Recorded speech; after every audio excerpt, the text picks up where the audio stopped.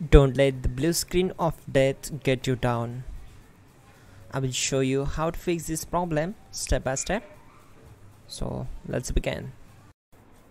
Now click on Advanced Options, then select Troubleshoot, select Advanced Options, and then select Command Prompt. It will open Command Prompt window.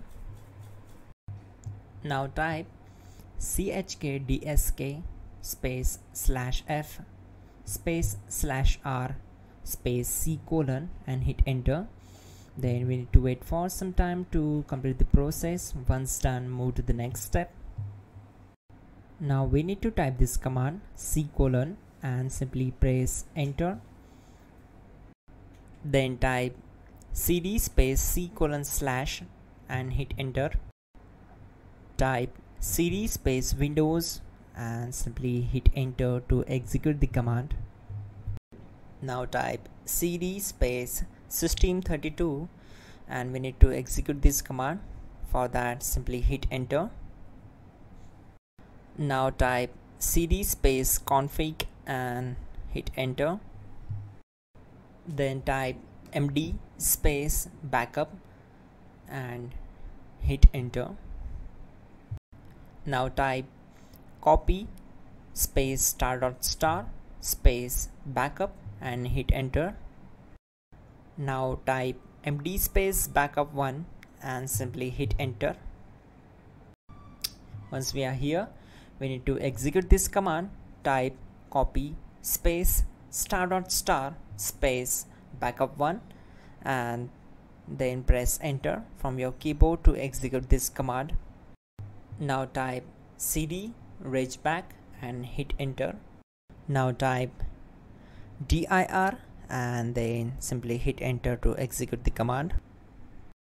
Now type copy space ** space ... and hit enter. Then type all and hit enter. Now type bootrec space /fixmbr and simply hit enter. Now execute this command.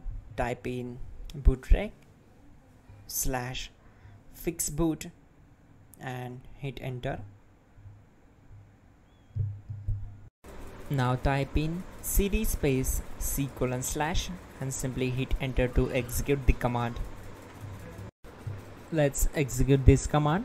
Type cd space windows /system32 /config regback. Then simply we need to hit enter to execute this command.